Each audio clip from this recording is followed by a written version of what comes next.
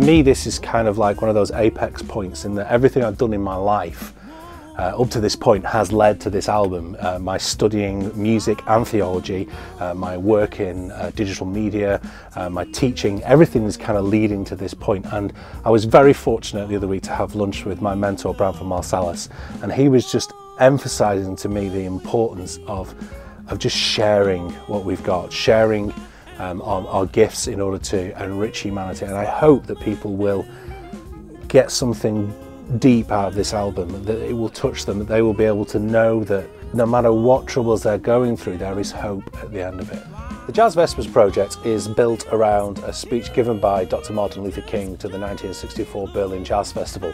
I was very fortunate to produce an event at Methodist Central Hall Westminster back in October last year as part of Black History Month, and we focused on the speech that Dr. King gave, and particularly his sentence on jazz being about speaking for life, about taking the harshest realities of life, turning them into music and coming out with a new hope. And that's what we aim to do with the tracks we've got on the album and the music we've chosen, the songs we've chosen, and hopefully through our soloing as well.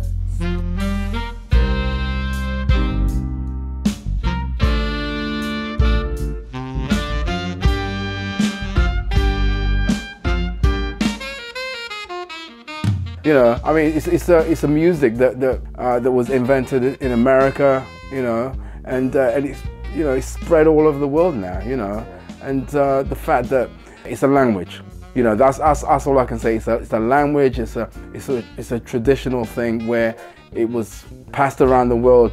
For me, I feel jazz is very much related to freedom. And that's obviously a huge part of the era of Martin Luther King. And back when jazz was born in America, it was just post-slavery, so freedom was very important, and jazz was a way for them to express themselves.